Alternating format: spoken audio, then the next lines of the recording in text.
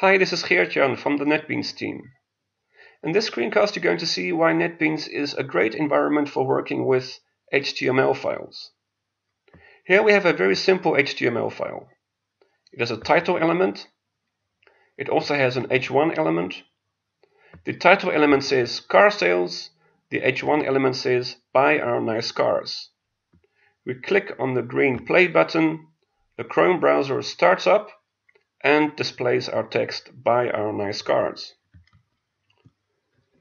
We switch back to NetBeans and we see we also have here a CSS file that specifies that the H1 element should be displayed in red. So let's include that inside of our HTML file. We can just drag it and drop it and save it, and then we run the website again and we see our display text in red. Now we also have a image car JPG. Again, we could type that in the same way as we could have typed the CSS element, but again we can drag it and we can drop it and we can save it. We can go back to the browser and we can refresh the browser and we see our image.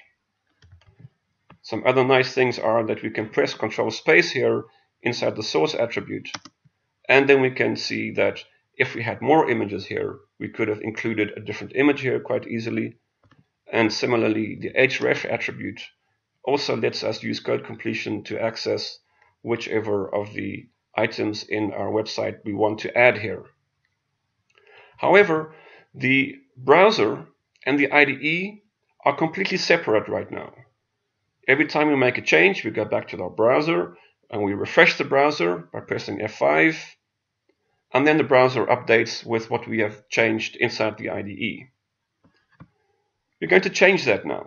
If I go to the Settings tab of the Chrome browser and to Extensions, I see I have various extensions included here, but not the extension that I would like, and that extension is the NetBeans connector.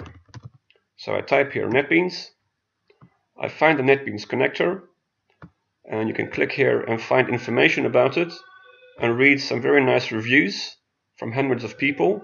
You can see that over 200,000 users out there in the world are making use of this particular plugin. And we say free here and we say add, and then this plugin is added into the Chrome browser. If I go back to the extensions, and I'll see that the NetBeans connector has been added. What that means is that now, instead of simply pressing the green play button, we first need to switch. And instead of using plain normal Chrome, we're going to now say Chrome with NetBeans connector. And now we run the application again, and we can see that NetBeans connector is debugging this tab. We can also see a special new icon in the top of the Chrome browser, a NetBeans icon. And you can see that we can switch the resolution. So let's imagine that we're creating this for smartphones in portrait mode. This is what you would see if you were to display this page on your mobile phone in portrait mode. It's also convenient for the small demo because we're going to want to see both of these at the same time to get the full effect. So here you can see we have the browser, and next to the browser we have NetBeans. Now, there is now a connection between the browser and NetBeans. First of all, you can see here the CSS styles window. You see a network monitor at the bottom. You see the browser DOM in the bottom left. We switch now to Inspect in NetBeans mode. What we can also do is right-click in the browser and Start Inspect in NetBeans mode. Ctrl-Shift-S. Now what happens? You can see that as I move my mouse, different elements in the browser are highlighted, but also notice what happens in the bottom left of the IDE. In the browser DOM, I can hover over items that you can see here in the browser, and we can see the relevant elements in this DOM view. From here we can jump into the source. So there's the car. You can see here in the editor The car is now highlighted.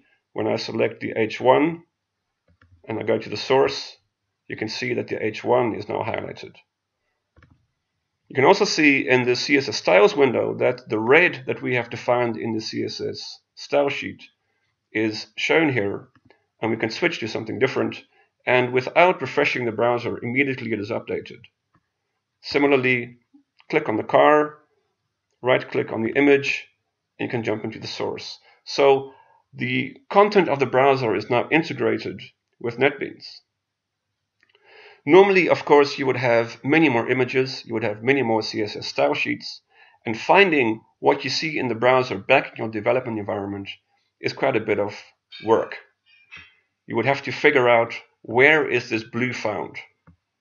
And inside NetBeans, you can see where it is found, and we can jump into the source. And inside the source, we can also make a change. So control space to call up code completion, and we'll make it some different color. And without refreshing the browser, and also without saving in the IDE, the browser is immediately updated.